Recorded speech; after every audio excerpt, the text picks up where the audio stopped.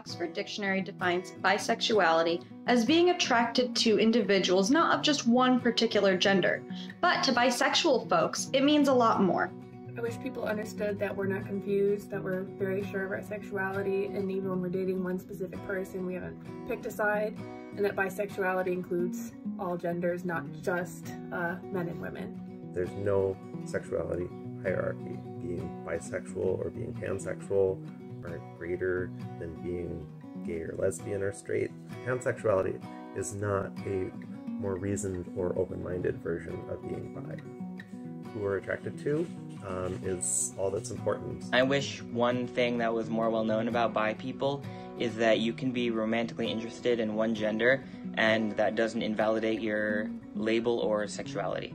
I call myself bisexual because I acknowledge in myself the potential to be attracted romantically and or sexually to people of more than one gender, not necessarily at the same time, not necessarily in the same way, and not necessarily to the same degree.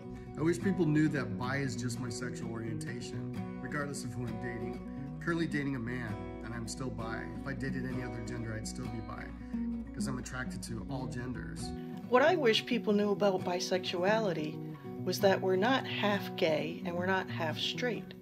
We're bisexual. We're our own identity. You wouldn't say to a gay person that they're half bisexual, or to a straight person that they're half bisexual. You wouldn't say that. We're 100% bisexual. I want you to know there are old, bold, and bodacious bisexual. Your orientation is fluid and will change throughout your life.